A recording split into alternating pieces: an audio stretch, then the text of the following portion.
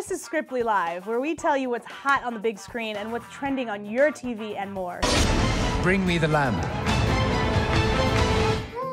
I think it looks great, and honestly, I mean, I think they could have cast someone a little bit older and crankier for Jafar, but it's fine. I mean, will suffice. He's hot, but whatever. I think you're being a bit hard on Guy. Oh, hey, we're on a first name basis with Guy. Do you think this film stayed true to the original 1991 cartoon?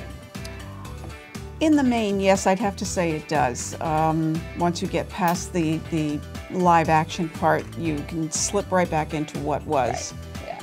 And aside from the two new songs, and maybe one or two characters that I don't remember from the first one, yeah, I'd say it stuck pretty close to the original. That might be the hashtag of the show. Film, but I don't like, of the show. I like cerebral films, people, you know, the average rom-com. This whole Spider-Man and the Spider-Verse was just weird to me. Hey guys, Kyoto here, and welcome to another episode of Blaxploit, a forum where we celebrate everything in the black arts.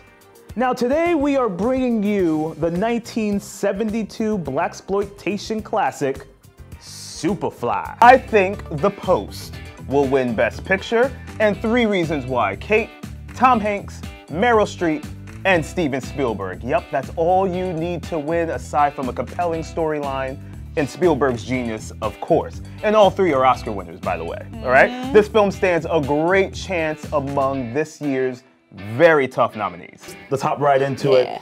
Tell us a little bit about you as an artist, as a filmmaker, and give us some background on Myth.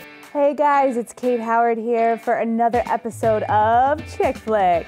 Tonight we're going to be talking about Britney Runs a Marathon. You did a great job at including a beginning, a middle, and end, but also leaving it open for possibly more story and more exposition. So it's big to both of them because they need to imagine what it's like to be outside since they're not. So they need to create a world, and that world was in that room, and it was bigger than it really was. Right. For that simple reason. And I didn't even think of it like that. Speaking about technology, right?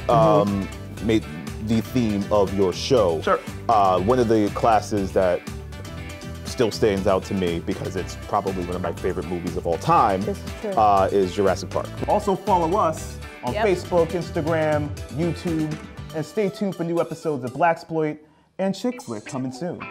Take care, guys. Later, guys.